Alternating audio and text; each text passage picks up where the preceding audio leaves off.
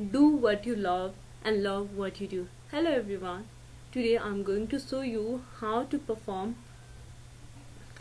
present a percentage bar diagram. For this we have question.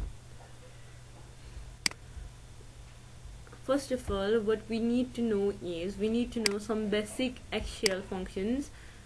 For writing formula, we need to write equals to and then write formula. And for creating a fixed cell, locking the cell, we use $sign, and for that we can use shortcut key. Let me show you. Equals to basics column, then press F4 function key. What it does, it adds $sign, or we can also write $sign, B $sign, and B6 enter. And another function that we can use is auto sum, and we can select the range from B3 to B6 enter, and it gives the sum. That is, these are just the basic things that we will be needing. Now what we are doing is we are going to present the given data in a frequency bar. First of all, in order to create a frequency table, we need the total. Let's calculate total. TAL total equals to auto sum, and it gives the sum. And in order to calculate the total of family B, we can just select a family A value and drag it horizontally. That's it. Now now let's copy the title,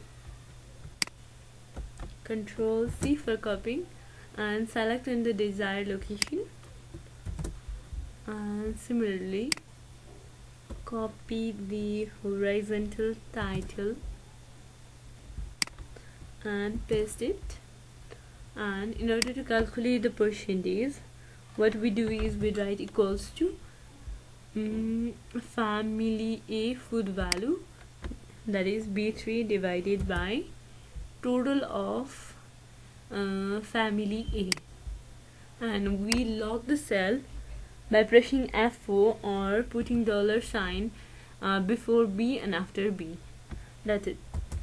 And now we can drag it downwards.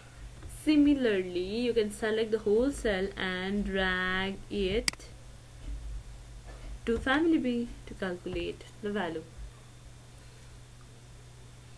And we have the value in numerical form, but what we want is we want them to be in percentage. So we select the data from F3 to Z6, and under the home button we have number percentage,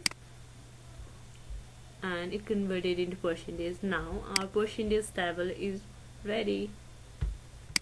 Let's select it and add table lines all borders. Now what we need is we need to prepare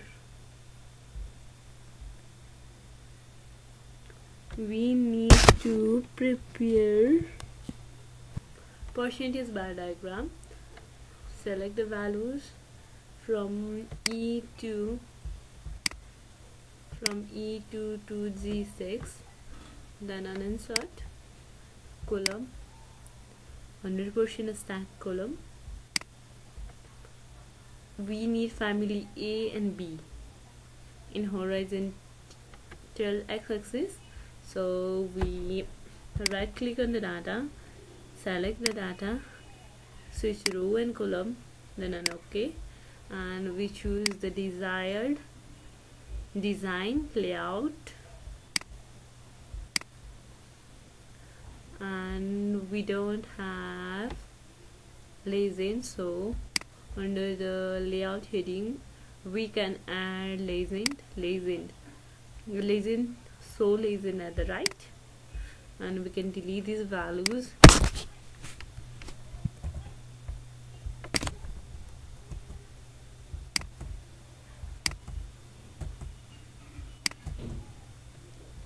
Control Z, because I accidentally deleted the family name A and B.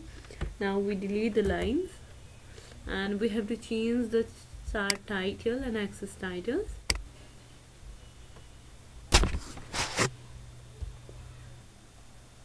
And we can resize it.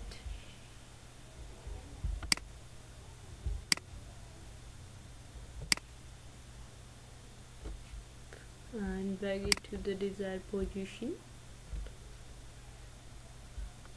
That's it. We are done. Thank you.